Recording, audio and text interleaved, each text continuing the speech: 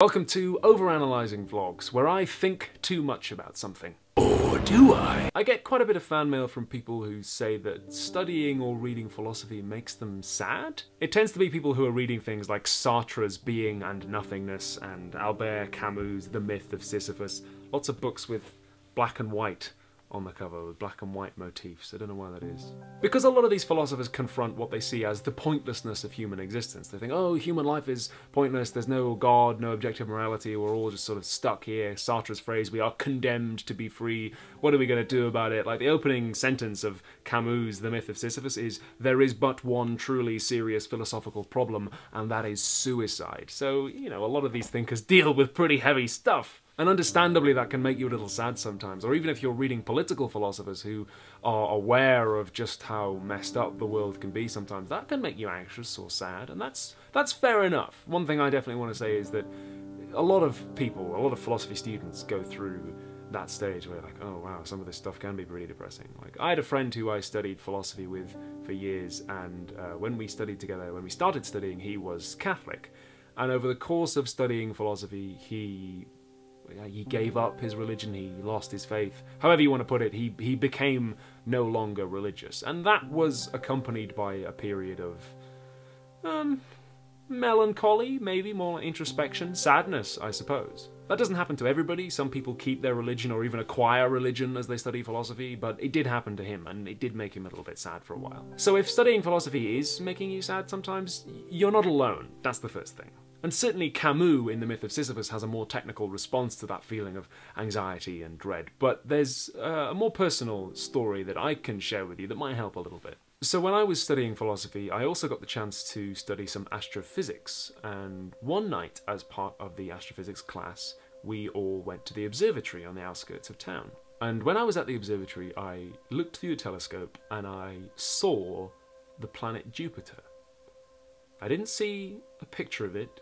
I didn't see an artist's impression of it. I saw Jupiter with my own eyes.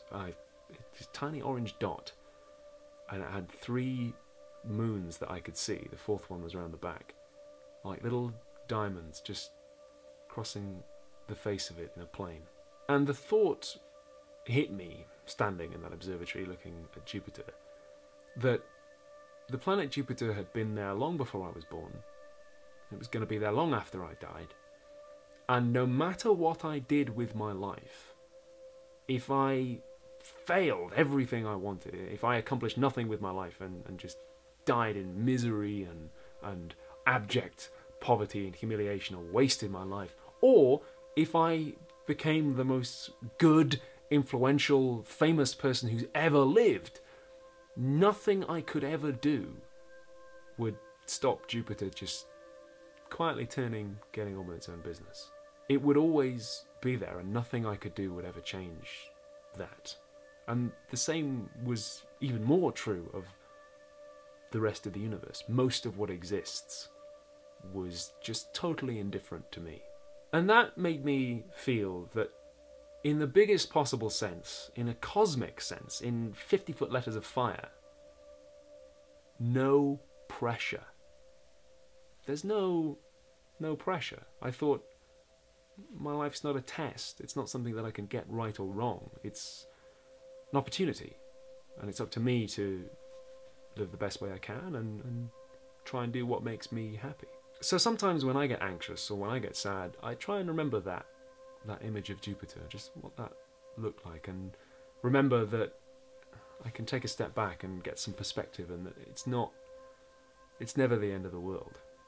Even the end of the world wouldn't be the end of every world. That's something that helps me personally. It might not work for you. I'm not a religious person, so I don't have that kind of faith to draw on. I know a lot of people who have faith really draw on that. That helps them when they're sad or sort of cosmically anxious.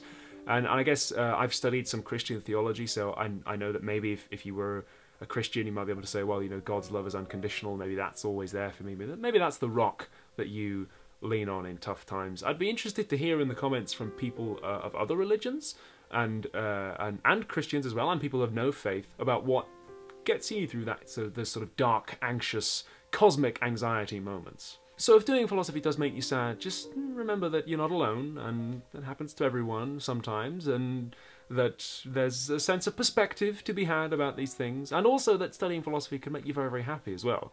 I find that I'm fantastically happy when I learn new things through reading philosophy, or when I acquire a new way of looking at things and think, oh my god, everything I read before this was totally wrong, I found something new, this is wonderful. And of course, if you are having really bad thoughts, if you are having suicidal thoughts or thoughts of hurting yourself, you know, please do speak to someone about those things. You can email me if you really have to, you know, my email address is always there, and sometimes that does happen. Fans write to me with really very serious things, and usually my response is, I'm kind of not qualified and you should probably talk to somebody more professional, but sometimes it helps to even just bounce these ideas off someone. So if you really do need to talk to somebody, absolutely do, you know. Connection with another human being, that's what makes people really happy, isn't it? That's what makes me happy about learning as well, I guess, is there's that fantastic quote from the History Boys, where, I'm probably paraphrasing, where Hector says, one of the best things about reading is when you feel like a hand has come out from a page and taken yours,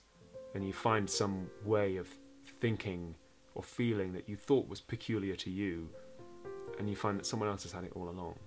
That's one of the reasons I love reading Shakespeare, actually, and one of the reasons that as an actor I'm so absolutely mad about Shakespeare, is that almost every human emotion, you'll find it somewhere in Shakespeare. You'll think, oh my god, that's how I feel, and here someone else has not only put it into words, something I could never express, but put it into the most beautiful words. So all of that's a very higgledy-piggledy, not very structured lesson, I guess, not really a lesson, chat, advice that I can give if studying philosophy is making you sad.